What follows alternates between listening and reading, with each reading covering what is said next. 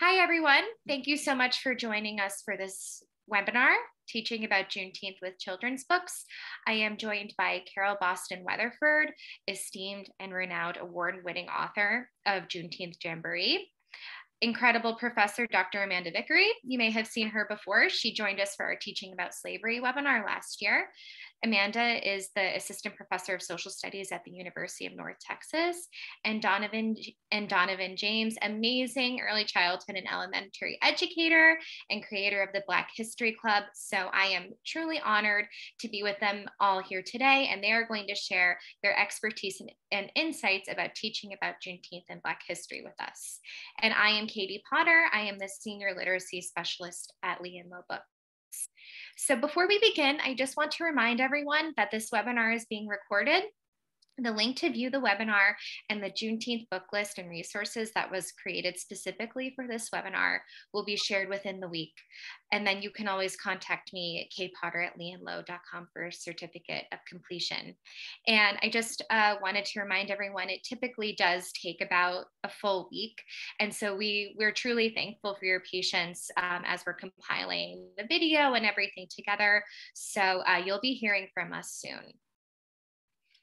So quickly before we dive right in, I'm going to go over some of our agenda items. We'll all introduce ourselves, and then I'll give a brief history about Juneteenth. Amanda's going to take us through some historical context and background knowledge that's important to address when you're teaching Juneteenth. Then Carole is going to take us through her process of creating Juneteenth Jamboree, as well as sharing more information about her additional books, her family history, and then some other important anecdotes about why she has created her books. And then we'll transition into Dawnavyn, taking us through really important tips and strategies for teaching about Juneteenth in elementary school and for early childhood as well. And then Amanda is going to be taking us through middle and high school books. And quite frankly, Amanda will be teaching about strategies for adults as well, for educators to take these tips to their classrooms. Then I'll share the Juneteenth book list and resources, as well as our newly revamped teacher's guide for Juneteenth Jamboree. And then we'll conclude with a question and answer. I thank you all for writing questions when you registered, and then we'll be taking some questions during the live stream. So many of you have probably seen me before. I have done several of our webinars at Lee & Low Books, and I am the literacy specialist. I develop the teacher's guides and educator resources for our titles. And then I also work with university professors and nonprofit organizations on incorporating diverse books into their respective programs and curricula. And so prior to Lee & Low Books, I was a teacher. I've been a literacy specialist, an educational researcher, and I have my master's in childhood general education and literacy from Bank Street. And now on to Carole. Hi, I'm Carole Boston Weatherford, and I bring greetings from North Carolina, although I am in Baltimore now because I came up for Mother's Day and the pipeline went out. So yeah, I am the author of 60 plus books, the most recent of which is Dreams for a Daughter. Some of my better known titles include Freedom on the Menu, The Greensboro Sit-ins, Moses, When Harriet Tubman Led Her People to Freedom, and Voice of Freedom, Fannie Lou Hamer, The Spirit of the Civil Rights Movement. That is my longest title. In addition to writing children's books, I also teach children's literature, adolescent literature, creative writing, and a hip hop class at Fayetteville State University. Wow. And thank you so much, Carole. We are truly honored to be in your presence by such an incredible and well-accomplished author. So thank you so much. Hey y'all, my name is Amanda Vickery. I am an assistant professor of social studies and anti-racist education at the University of North Texas. More importantly, I am a Black biracial feminist, mother scholar, educator, yogi, Beyonce hype girl. My pronouns are she, her, and hers. So my research centers on the construct of citizenship and how Black teachers reconceptualize it using their experiential and historical knowledge. I also research how to use intersectionality as a framework to really center Black women's histories within the US civic narrative. And I'm a former Texas middle school social studies teacher. And I am super excited to be here with y'all today. It's really an honor just to share virtual space with the fabulous women on this panel. So thanks for this opportunity. Thanks, Amanda. And Dawnavyn. Hello, everyone. My name is Dawnavyn James. I am an early childhood and elementary educator. I currently teach kindergarten. I've been teaching it for 2 years. Prior to that, I taught in a multi-age classroom with kindergarten through 5th, all in one room. So I've had a little experience with everything. I graduated from Stevens College. I currently teach in the Columbia Public School District here in Missouri. And I am also the creator of the Black History Club, which is a group of kiddos from kindergarten through 6th grade. And we meet for an hour every week, and we talk about Black history, the Black history that they are not learning in schools. I'm excited to be here. Nice. Thanks, Dawnavyn. So a little bit about Juneteenth. I'm sure you all have varying degrees of knowledge about Juneteenth, but I took, and more importantly, I took a lot of this information from the afterword of Juneteenth Jamboree, Carole's book. So the combination of the words June and 19th is Juneteenth, and the Emancipation Proclamation took effect on January 1st, 1863, ending slavery in states in rebellion against the United States. And so it took this news 2 years, 6 months, and 19 days after President Lincoln signed the Emancipation Proclamation to reach the slaves of Texas. So Juneteenth is said to have begun on June 19, 1865, when Union soldiers arrived in Texas and told enslaved people that they were free. So people come together around the country to celebrate Juneteenth, from the early days, parades, picnics, crafts, African dance. A lot of these traditions are touched upon in Juneteenth Jamboree, which you'll see illustrations throughout this presentation from Juneteenth Jamboree, Carole's book. And so we can't wait to hear Carole more about the creation of Juneteenth Jamboree, as well as some of your other insights. And so now Amanda is going to take us through some historical context and important background information that students need when you're engaging with teaching about Juneteenth in your respective setting. Yeah, so first we think it's really important that we start with some just kind of big picture understandings and definitions. So really in order to understand the significance of Juneteenth, you really have to have a fundamental understanding of the institution of slavery. So slavery is when a person owns another person as property. Slavery was and is a dehumanizing institution, and it should go without saying that enslaved people did not like being enslaved, and they resisted the efforts of their enslavers to reduce them as commodities. And so, as Katie mentioned, we did a webinar last year about teaching slavery, so I definitely recommend that you take a look at that. We also think it's in the context of Juneteenth, we think it's important for students to know that slavery was the main cause of the Civil War. I know that there are some people or state standards or politicians that emphasize that slavery was maybe one of the causes of the Civil War, or that it was really about states' rights. But it's really important to teach students that states seceded from the Union because they believed that the federal government would end slavery, which was vital to the Southern economy and their way of life. And so Southern states seceded to maintain the institution of slavery. And so there are a few important documents and events that should be taught when you teach about Juneteenth. So the Emancipation Proclamation, the 13th Amendment, and General Order Number 3, when on June 19th, 1865, Union General Gordon Granger arrived in Galveston, Texas, and informed enslaved African Americans that the Civil War was over and that they were free. And so this historic event, has been celebrated as Juneteenth for the last 150 plus years. But I do think that before we can begin to approach this topic with students, we as educators really need to make sure that we have done our research. And this is oftentimes content knowledge that many teachers don't have for a lot of different reasons. And so while this webinar is going to be fabulous, it's going to provide you with a lot of great, important information about teaching Juneteenth, you're not going to learn everything that you need to know from this one webinar. So it's still going to require more in-depth research, reading, discussion, and really critical reflection. And so a bit later, I'll give a little bit more content knowledge, but then also some recommended resources where you can get more content about this topic and others related to the long Black freedom movement. And I use the long Black freedom movement just to recognize that Black people have been fighting to free themselves since arriving on these shores in the 16th and 17th centuries into today. Thank you so much, Amanda. And I think that's really helpful as we're transitioning into Carole's talk about Juneteenth Jamboree, as well as her other really important works about Black history. And I also wanted to mention before, Carole, you start, Juneteenth Jamboree is also available in Spanish. So you see both covers here for Juneteenth Jamboree in English and in Spanish. So I think that's a really also wonderful addition to Juneteenth, especially if you're working in a bilingual or dual language classroom, or if you need it in your home as well. And so on to Carole.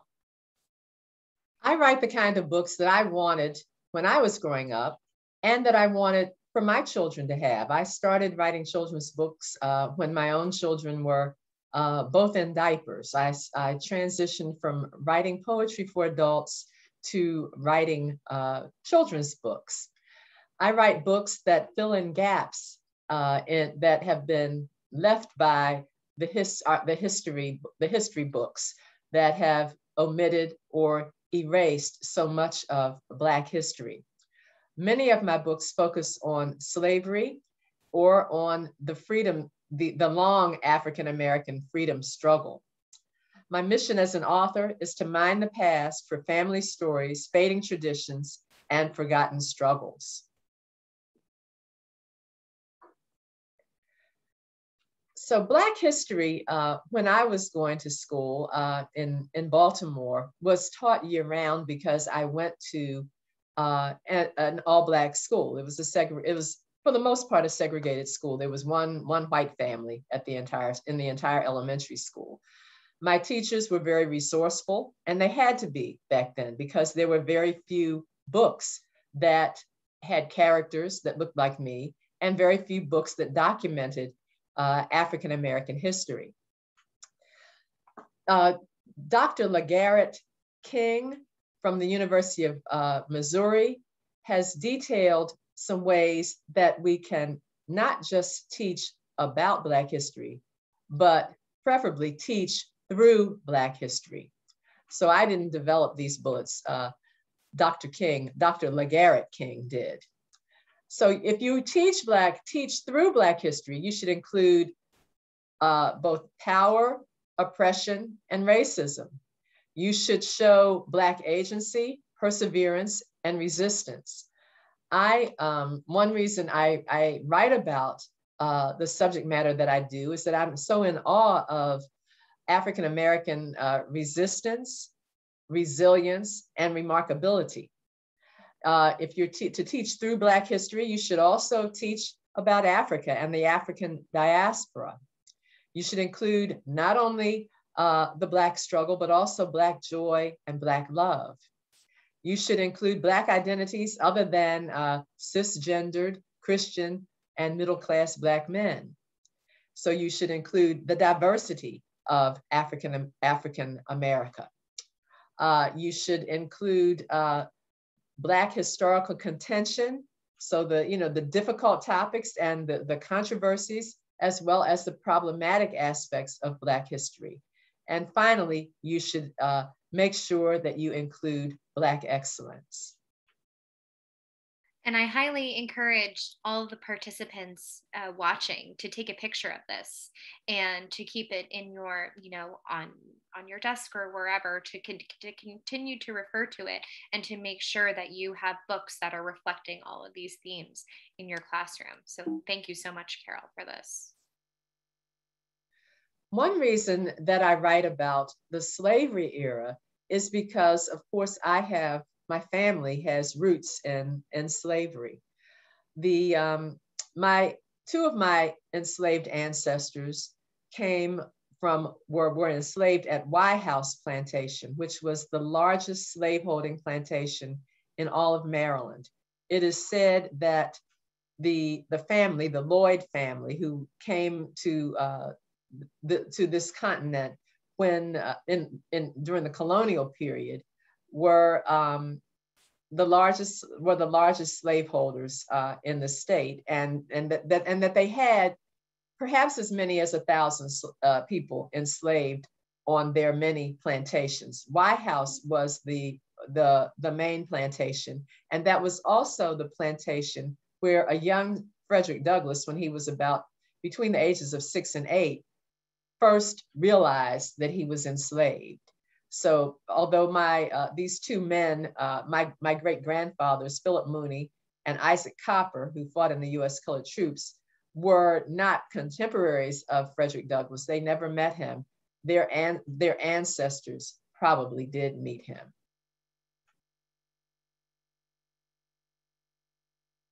And so now, Carole, if you want, thank you so much for that, for sharing your personal history with us. And now I would love for you to connect it to Juneteenth Jamboree and share a little bit about your research process behind this book, and the importance of sharing this book about Juneteenth with young readers. When I wrote the book Juneteenth Jamboree, that was really when I was making my transition from writing for adults to writing for children. It was also a period of my life when I was discovering my own family's history on that plantation, on White House, and when I was discovering that after emancipation, my great-grandfathers had founded villages on Maryland's Eastern Shore. My family also still has some of that land. We've managed to hold on to some of that land. So that family history sparked my curiosity about other aspects of African-American history. I stumbled upon Lee and Low when I think that they had only had maybe one list. I think Juneteenth Jamboree was on Lee and Low's second list. And I was, trying to find a publisher and sent a poetry manuscript, and was told that Lee and Low had just published a poetry book, and they wouldn't be publishing any poetry again anytime soon. But the editor asked if I might be interested in developing a concept, and the concept was Juneteenth. Of course, I had heard of Kwanzaa, and I had even heard of Juneteenth, but I didn't know an awful lot about Juneteenth at that time. So I began to research the holiday. Juneteenth is the first African-American holiday. I began to research Juneteenth, which was then celebrated mostly in Texas and in parts of Louisiana, Kansas, and Oklahoma, but the celebration was not nearly as widespread as it is today. And so I primarily researched how Juneteenth was celebrated in Texas, because that was, kind of where the celebration began. And I found out things like that red velvet cake was a Juneteenth tradition, that red punch was a Juneteenth tradition. And like other holidays that are celebrated in Texas, barbecue was part of the Juneteenth contemporary Juneteenth celebrations. So I created a fictional story about Juneteenth in which a girl named Cassandra had moved back to Texas with her family. And she, of course, missed her old friends, and hadn't quite, wasn't quite sold on this, this new Texas town that she was living in. And her family surprised her by taking her to a Juneteenth festival. She wore a costume that had been inherited from her mother, kind of an old-fashioned costume. And she met a friend at the festival. So in addition to the story about how Juneteenth was celebrated, there is a subplot about this girl who, is new in town. So that's kind of a universal theme that you find in many children's books, and about, wanting to have friends and making new friends. So it became a celebration not only of the first African-American holiday for Cassandra, but also a celebration of reuniting with family, and also about making new friends at the new location.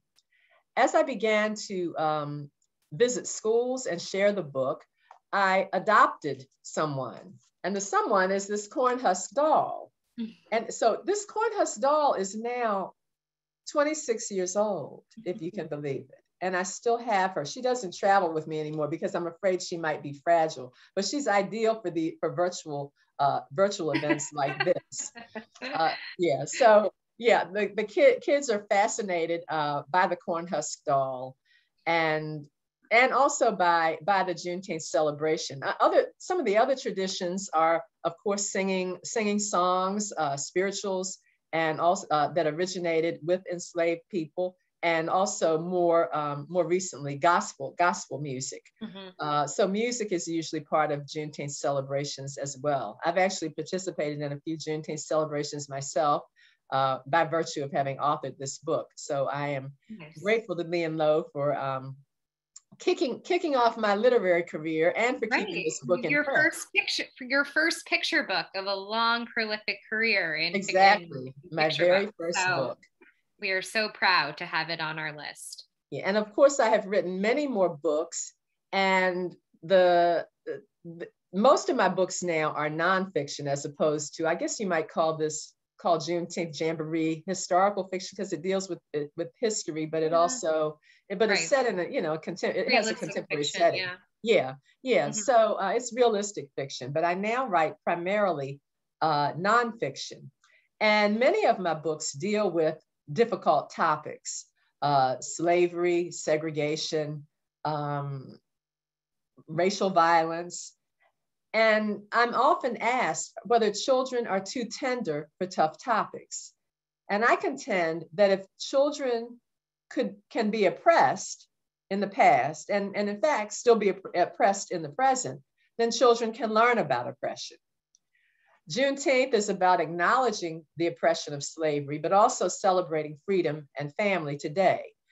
Freedom, of course, is the highest ideal of our democracy. There's a statue atop the nation's capital whose name is Freedom. The statue is named Freedom, and she's right on top of that Capitol building. So freedom, was and still is the highest virtue and the highest value of our democracy.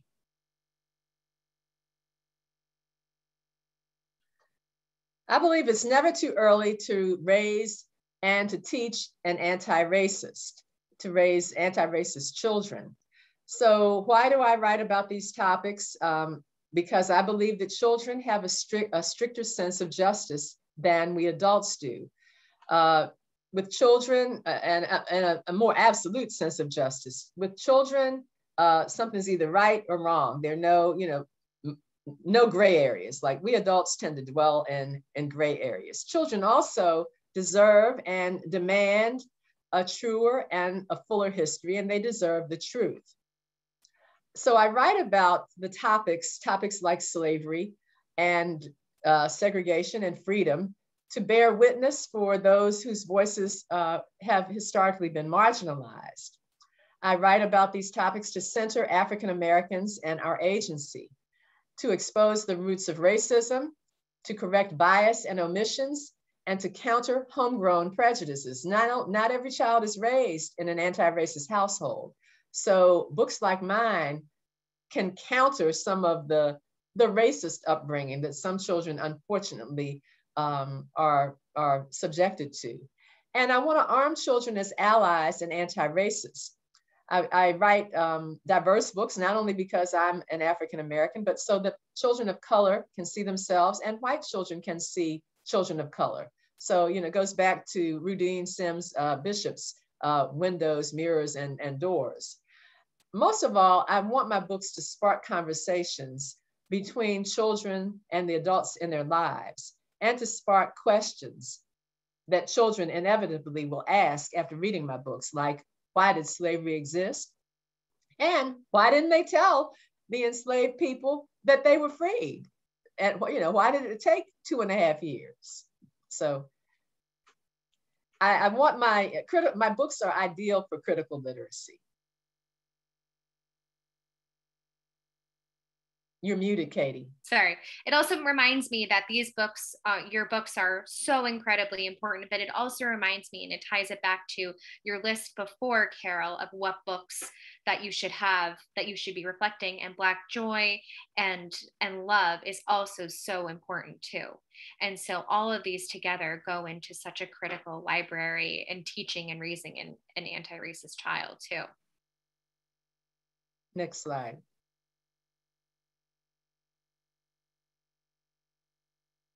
I think that is that's it, Carole. So, right. So thank you so much, Carole. You shared so many wonderful points and your history, and we are eternally grateful for that. So thank you so much. And we can't wait to see what you come out with next. And Dawnavyn now is going, so I think that's also a really nice segue, Carole, into what Dawnavyn's going to talk about, what Carole had just mentioned about critical literacy and raising an anti-racist. That starts from birth. That starts in early childhood, in preschool and in kindergarten. And so Dawnavyn is going to take us through the amazing work that she has done in the past and that she's currently doing with young children. So thank you, Dawnavyn. Yeah. So in my classroom, Black history is all year long. I'm not a teacher that waits until February to introduce my students to Blackness. So it's just important that when you are introducing topics with Black history, whether it be joy, love, or resistance, that your kids are introduced to it year long. And it's not just some sudden announcement of the enslavement of Black people, or just talking about Martin Luther King in January, and then we never hear of Martin Luther King again. So when you start bringing those Black histories in there, be sure to be thinking of that. And that leads me into my next point about looking in the curriculum. I look at the curriculum for the year or the month or whatever we're working on, and I look for the spaces where Black people or Black histories are missing. And there are a lot of empty spaces if you're looking at your curriculum, whether it be science, social studies, reading, or writing. And taking different texts like Juneteenth Jamboree and bringing that into the classroom and into different curriculum. So when I read Juneteenth Jamboree in my classroom, we were talking about holidays and celebrations. And usually when we talk about holidays and celebrations, you talk about Christmas or 4th of July or Valentine's Day. But what about bringing in those holidays that people don't normally talk about, like Juneteenth? So I brought that book in and paired it with some other texts.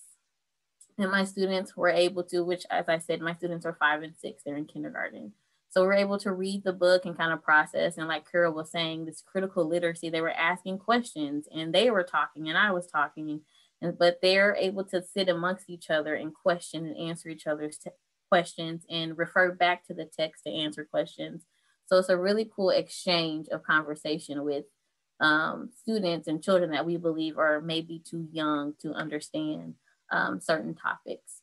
And so it's really important in my classroom as well to provide these books. I use a lot of Carole's books in my classroom. I was telling my students today why I wasn't going to be at school today, and they were so excited because we use a lot of her books to talk about these topics and do different activities with them, but have a lot of conversation, which is important and an important way to get your students engaged in these conversations and in this text. You have to get them talking. These are not books that you just kind of read and kind of let go, like allowing them time to engage in the text. Some books I'm not always able to read in one setting. Sometimes it takes us days to kind of get through a text, especially with young readers. And it just takes a little time to process, but allowing them the time to process it and have the conversations will definitely get them engaged. And just be careful to not underestimate your kids with this content. When we talked about Juneteenth, we mapped out the who, what, when, where, why, and how. So we read the book, and then we actually read this book twice. So we read it the first time, just talking about it, and then we read it again to answer our questions. Like, what is it? Who is involved? Why is this happening? And we were able to create a chart that is still hanging up in our classroom, and they put like party hats around it because it's such a cool celebration to them. And they are able to celebrate that and refer back to that. So anytime we talk about holidays now, they're always like, remember that book? They may not know the title, but remember that book, remember that celebration, it's back there. And so just making the time to have these conversations and read these books are really important, especially for young children. Nice, Donovan. Those are all great tips. And so if you wanted to take us through, Dawnavyn, I know you said that you look for space in the curriculum, and I think that's really helpful to people listening right now. Could you take us through some of these other books? And also, how are you strategic when you're looking for that space? What are the ways in which you fit in the books? How do you connect the books to the curriculum that you have to work with? If you could give us a little bit of details about that, that would be great. Yeah, absolutely. So just for example, with science, we do a topic on living and non-living things. And we talk about, animals are living, plants are living, some things are not living. You can only go so far, but the curriculum requires I talk about this, for 4 to 5 weeks. And so we talked about biologists. What is a biologist? A person that studies living things. And so we talked about Ernest Everett Just. If you don't know about Ernest, y'all need to look him up. And there's a book written about him. So we talked about him and how he is a biologist and how he lived during segregation. And we talked about, what is segregation? And just to give you a timeline, we talked about this back in October. So this is not Black History Month. This is not Martin Luther King Day. This is just our regular school day. And we're talking about science. So I look at the topics. So I'm looking at science, biology. Okay, let me research some Black biologists. If we're studying poetry, which we recently did, where are the Black poets in my curriculum? Whether we're studying, even with writing, like let's get some mentor texts by, Black writers. So really, just really being purposeful about bringing in people of color, especially with, Black histories. We talked about civil rights. Not too long ago, we talked about voting. Can you bring in voting and how Black people fought to vote? So just really being purposeful and looking at the text and, as an educator, parent, doing the research and then finding the books, because books are such a great way to communicate information, especially to kids. They look at the pictures and sometimes we don't even read the words. Sometimes I just let my kids look at the pictures in the books and they can talk about them and have these conversations. So just looking at what you're teaching and finding ways to integrate different histories.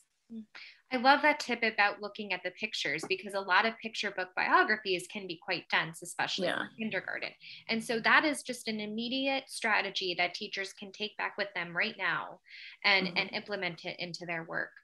And I also love what you said about mapping. Look at your entire curriculum and then do the research. Write down the books that you're going to complement and supplement, so that it's not a last minute thing, that you're looking at it the whole year. And this is what of course you can make changes throughout the way, but I love that. So thank you so much, Dawnavyn. I think these are really tangible, concrete tips that teachers and librarians, whoever is listening, parents can immediately take with them into their work. So thank you so much. And so Amanda is going to take us through middle and high school. Thanks so much, Amanda. So with secondary students, I think it's important to really use primary sources. Although when I was a middle school teacher, I used a lot of picture books with my middle schoolers. There's a lot of great picture books that are available that are a little bit more difficult content, that are a little bit longer, that are absolutely appropriate to use with middle school students. Like, for example, I was saying to Carole, I used her Fannie Lou Hamer book with my middle schoolers and they absolutely loved it. So with secondary, but also with elementary young children as well, using primary sources to have students, to help them understand the significance of Juneteenth and why it's such an important holiday, but also that to show them that the struggle continues. And as Carole mentioned, that's kind of what Juneteenth is also about. So in my personal opinion, you can't teach a single lesson on Juneteenth. I think there's so much content and there's so much history that students need to have in order to really understand, again, the significance of this important holiday. So one thing that I would recommend is to do craft like a critical inquiry. And so Ryan Crowley and LeGarrette King wrote a short article in the Social Studies Journal about crafting critical inquiries. And so they say that critical inquiries, they ask compelling and supporting questions that explicitly critique systems of power and oppression. It also exposes students to primary sources that are written by those who had been historically marginalized, and then students take informed action to really push them to take tangible steps towards alleviating injustices that were explored in the inquiry. And so when thinking about Juneteenth, one thing I would, ask students, what does it mean to be free? What do they know about the lives of enslaved persons in the United States? So it's really important for students to have this fundamental understanding of the institution of slavery and the lives of enslaved persons to understand why Juneteenth is significant. And so for primary sources, the 1619 Project by the New York Times in partnership with the Smithsonian Museum of African American History, they have some really fabulous primary sources that I've used with my pre-service teachers to help them understand different aspects of the institution of slavery. And so going back to inquiry, you could ask students, what does it mean to be free? What is the nation's birthday? What is considered the nation's birthday? And so most students will say July 4th. And you can ask students, why is July 4th the nation's birthday? And then you could follow up with, what is July 4th? What does it represent? Why is this holiday significant? To whom is it significant? And then you can ask students, on July 4th, 1776, was every person who was living in what would later become the United States, were they free? Why or why not? And we want teachers to really get students to question whether or not July 4th should be referred to as Independence Day when not everyone living in the country at the time was free. Nicole Hannah-Jones wrote the first chapter in the book, 400 Souls, edited by Ibram X. Kendi and Keisha Blaine. She said that while the American Revolution, it liberated white people while ensuring another century of subjugation for Black people. So I think it's important for teachers to kind of frame the July 4th holiday as that, to get them to recognize that. And then once students have souls right here. Oh yeah, 400 Souls, yes. Fabulous book. I'm about halfway through it, but it's really powerful work. But once students have an understanding of slavery, you can then present students with excerpts from What to a Slave is the 4th of July by Frederick Douglass. And so on July 5th, 1852 or 53, Frederick Douglass was invited to give an address at an Independence Day celebration in New York. And so Douglass gave this really powerful speech that highlighted the hypocrisy of the celebration of the 4th of July and the ideals that these founding fathers represented, who many of them enslaved people. So Frederick Douglass argues that these founding fathers were men with really great ideals, but their ideals of freedom and equality were in conflict because of the existence of slavery on American soil. And so he really interrogates the meaning of the Declaration of Independence to enslaved African Americans experiencing this grave inequality and injustice. And so one of my all-time favorite parts of the speech was when he said, this 4th of July is yours, not mine. You may rejoice, I must mourn. And so because the text is might be difficult for students, I'd recommend, analyzing the speech as a whole class in sections. Another option is to put excerpts on it on chart paper and have students work in small groups to illustrate the different sections and then present it to the class. Another important document when teaching about Juneteenth is the Emancipation Proclamation, which Katie mentioned earlier, which was issued by President Lincoln in 1862, that ended slavery as a military necessity in the states that are in rebellion against the United States. And so it's important for students to take away from the Emancipation Proclamation because it demonstrates that the federal government declared that Black freedom was a priority of the US government, and that was their reason for fighting and ending the Civil War. And it also led to Black men being able to join the Union Army to fight for their freedom. And so students need to understand that, why the Emancipation Proclamation didn't successfully or immediately end slavery across the United States. It took legally it took the 13th Amendment to do that, which was passed in 1865. But thinking about the Emancipation Proclamation, you can have students kind of brainstorm, why didn't it free enslaved persons? A few reasons were Texas was the most southern and western Confederate state and took a long time for news to reach Texas.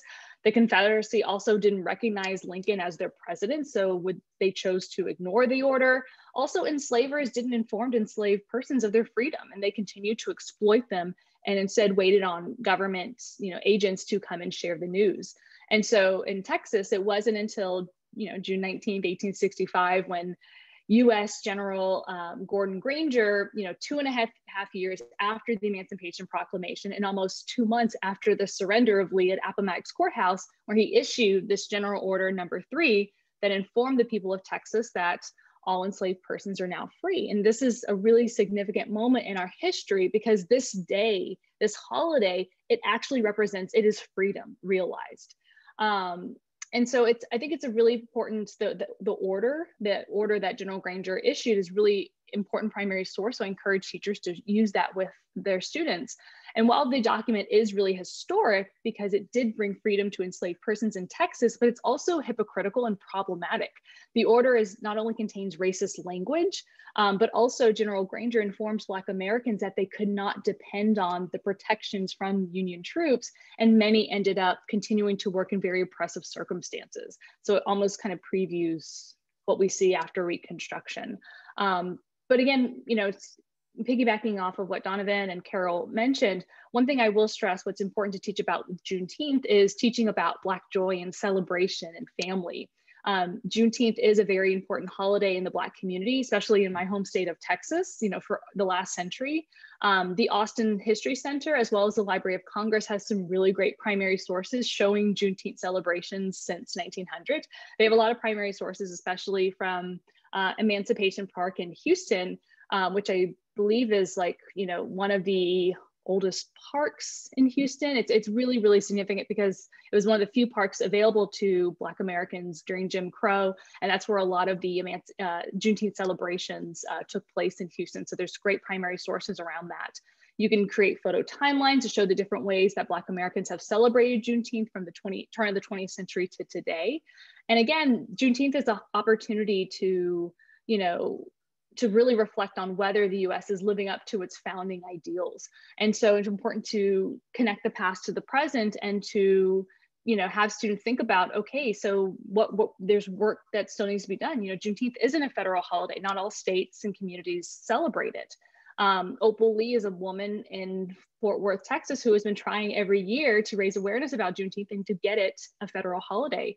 So it's important to share that with students and give them the opportunity to make change.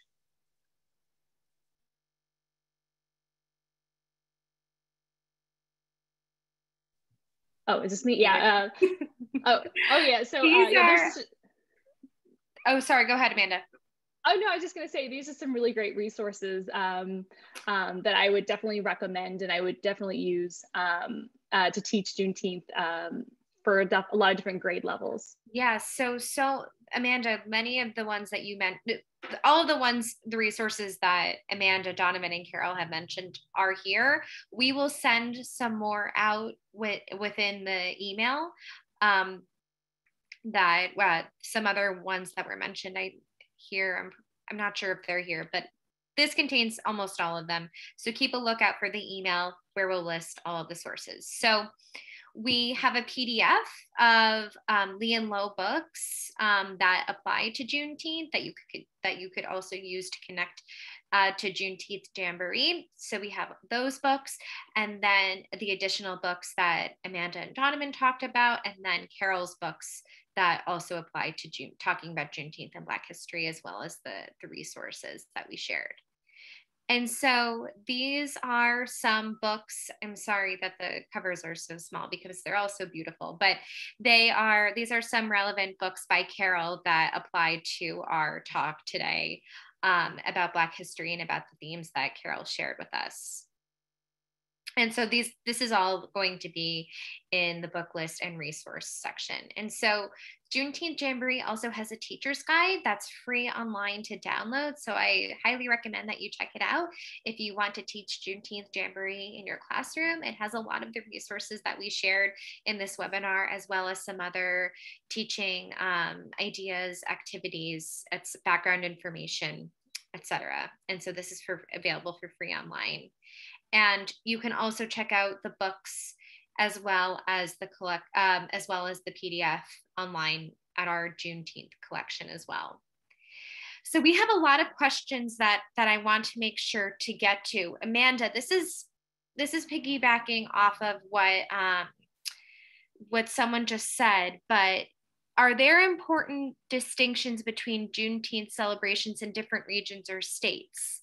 I know that you mentioned it's of course it's an incredibly important holiday in Texas. Could you touch upon, the Texas, Texas versus other states? Carole and Dawnavyn, feel free to jump in as well. Yeah, so I only really have experience with Juneteenth celebrations in Texas because that's where I am, that's my knowledge. And it's, as Carole mentioned in Juneteenth Jamboree, there's kind of things that are associated with historic Juneteenth celebrations in Texas. So parades, music, arts and craft, dancing, food, family, those are all kind of staples of it being celebrated in Texas. And then we saw, kind of with the various great migrations, people, migrating out of the South and going north, Midwest, to the West Coast, East Coast, all over the United States, they take that with them. And we even see Juneteenth celebrations. I was listening to an NPR story not too long ago about Juneteenth celebrations in Africa as well. And so I feel like they're all kind of different. I don't have a lot of knowledge about that, about the other celebrations in other parts of the country. But I think that's important to, to explore with your students. One thing I'd like to say is that Juneteenth celebrations often, almost always now, I think, bring in community organizations, organizations that, work year round with the African-American community. So there might be health screenings, just organizations that address that take a holistic approach to well-being.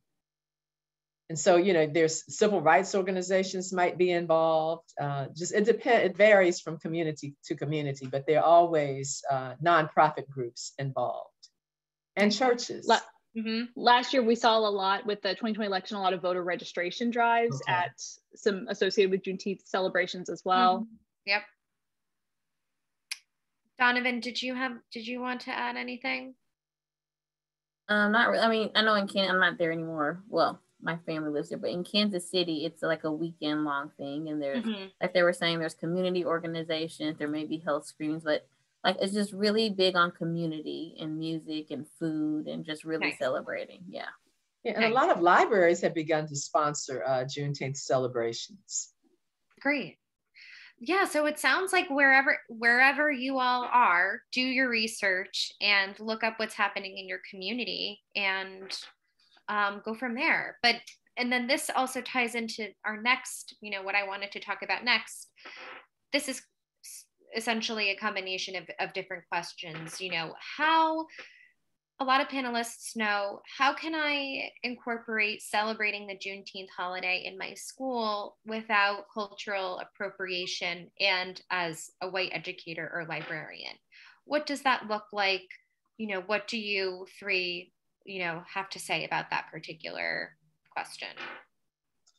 I think it might look like bringing someone in from the community. It could be a parent, who's involved in the school, or it could be some other community member who is involved in the local Juneteenth celebration, or who might be able to lend some perspective about some historic perspective from their lifetime of what a Juneteenth celebration might involve. Nice. And I know in my classroom, it can look like just giving that information and having your kids take on that learning. I know we went through Pebble Go, vocabulary, like there's so many resources on Juneteenth. So I just allow my students to do their own research on it and bring in the information that they know, kind of like an inquiry. They have questions, they go answer them, and then like creating something that honors what it is that they have researched. So you can even just take things like this and introduce research to your students and allowing them to put it on for themselves. And it doesn't feel like you have to do all the work, but just, handing the baton over to them, allow them to do the research and the learning, and then have them create something that celebrates Juneteenth. And I think it's important when we're studying and teaching through Black history to let students take the lead, in terms of asking the questions, and yes, even in terms of determining what type of experiential learning is going to be connected to the unit. So I think that's important to, it's important to give the students some agency. Nice. Amanda, this question I'd like to pose to you as well as to Carole and Dawnavyn, if you have anything to add. What do white allies need to know about teaching Juneteenth to make the experience non-toxic for their students? I know that this is quite a detailed, this question requires quite a detailed answer. So if you could share any insight that you'd like to provide, that would be great. Yeah, so I'll just, I'll kind of say, so I prefer to use the term co-conspirator instead of ally. So Bettina Love is a professor at University of Georgia, and she writes in her book, We Want to Do More Than Survive, Abolitionist Teaching, about the concept of co-conspirators. So allies, they've read the books, they know the terms, but they don't take action. Mm-hmm. But co-conspirators, they know the terms, they know what white privilege is, they know what white supremacy means, and they're willing to take risks and put something on the line for someone else. So use their whiteness and their privilege to dismantle racism. So to go back to your question, I think it's really important that, we need more white teachers to be unapologetic co-conspirators, anti-racist educators who are committed to listening, learning, and willing to give up some of their power and use their privilege to invite others to lead. So follow the lead of Black educators, activists, community members, but also at the same time, be prepared to take political risk. And I think, thinking about, white educators teaching Juneteenth, I think it's important that, this is a holiday that is literally about freedom. So it is an important holiday. It needs to be celebrated across this country in every classroom and community. But again, as kind of, Carole mentioned, I think that it should be done in full equitable partnership with Black leaders and Black communities. And I also think it's important that when we're teaching Juneteenth, to teach, as Carole mentioned, she was, quoting my dear friend LaGarrett King, teaching through, not teaching about Black history, teaching through Black history. So when you're teaching Juneteenth, don't just teach it as, oh, it's a holiday where, slaves were no longer free. And then you kind of move on and students are left with like, why was there slavery? Like, you have to do the hard work and have those difficult conversations so students understand the significance of Juneteenth, but then also that the struggle continues. The work still needs to be done. So again, just like I said, thinking about, being a co-conspirator, what that means, decentering whiteness in your history curriculum, I think is really important. Wow, Amanda, thank you. And that co-conspirator, someone in the chat was really excited about that term. And I think that's really helpful in moving forward. And I certainly will be using that term from now on. So I think we have time for maybe one more question. Carole, you have so many wonderful, amazing books. If you were to pick several titles to pair alongside Juneteenth Jamboree, what would you pick? Several of them were on the slide that you created, Katie. So I would probably choose the books that are first, the books that are set during the slavery era. So Moses, which is behind, you can see it behind me. It's about Harriet. Is I call it an unbiography of Harriet Tubman, about her spiritual quest, her spiritual reckoning prior to becoming a conductor on the Underground Railroad. Box, Henry Brown mails himself to freedom, about one of slavery's most daring escapes. And both of these books frame, how important freedom was and how motivated enslaved people were to become free. Another book is By and By, Charles Albert Tindley, the father of gospel music, who was not himself enslaved, but was, I believe his father was enslaved, and he worked alongside enslaved people prior to becoming a gospel composer. So those are just those, and of course, Freedom in Congo Square, which shows how Congo Square and the gatherings that enslaved people and free Blacks held there actually helped preserve African traditions that led to New Orleans giving birth to jazz. Thanks, so those Carole. are just a few. That's really helpful. Actually, this is our last question, but I want to emphasize and to clarify to our participants, and I think that our panelists have done a wonderful job in explaining this, but there have been several questions about, how would you integrate Juneteenth into your curriculum if your school year ends before June 19th? I'll say something and then I'll have our panelists elaborate, but it's not like what Amanda, Dawnavyn, and Carole have said. It doesn't happen. It's not going to happen in one lesson. It's not even going to happen in 2 lessons. This has to be an integral part of your curriculum. And so if any of you want to elaborate on that a little bit. Dawnavyn, do you mind? Well, I just like to say, I'd like to share a best practice that I've seen a school use with another one of my books that I think could be used to make that homeschool connection for the Juneteenth holiday, particularly since many schools are closed by the time the observance takes place, and that is to send a bookmark home. If the book can go home too, that's even better. But send a bookmark home that has just some key terms, like slavery, freedom. You can't learn it all from from a little from bullet points, but also might have the date of a local Juneteenth celebration, and maybe a recipe for a Juneteenth celebration. Not meaning a recipe to cook something, but like what are some of the traditional components of a Juneteenth celebration. Nice. Love that idea, Carole. That's great. Yeah, and you can think about. Sorry, go ahead, Amanda. Oh no, I was just going to really quickly say, think about in a social studies unit. So a lot of early elementary grades talk about holidays. So Juneteenth is a holiday that you can absolutely talk about. Yeah. Again, these are conversations that should happen throughout the year, but then also thinking about, I know schools are typically closed in the summertime, but how powerful would it be for, schools to be the sites of Juneteenth celebrations? I think that is something to consider, or to advertise on social media, like, hey, there's a Juneteenth celebration in our community, advertise it to families.